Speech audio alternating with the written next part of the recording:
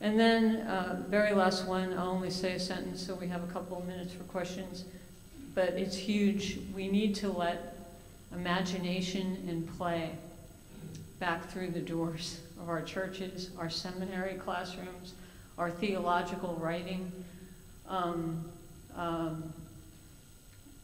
We think of play, we're all exhausted all the time. Right now, if we took a survey, probably 99.9% of the people in the room would say they're tired.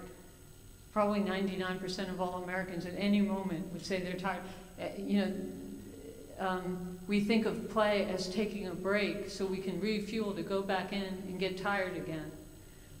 What if we thought of play as the real work, creating spaces not only to recapitulate, to make it through another week, get through another summer, if I could just make it to Christmas, I get 3 days off, I'm going to the Bahamas, right? Right? Just kind of surviving the grind and retirement, right?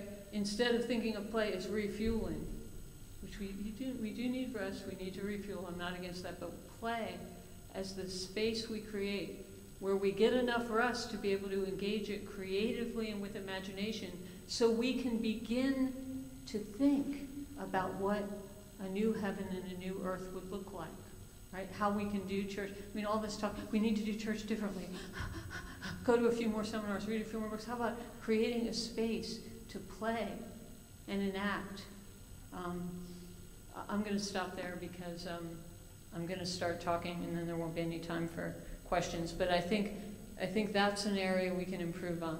We've been a little afraid of imagination because it's a little risky that we'll imagine our own thing, our own ideology. I'm talking about not imagining my great ideas, but getting in a space where I can participate in the imagination of God, right? And catch more of the balls God is throwing.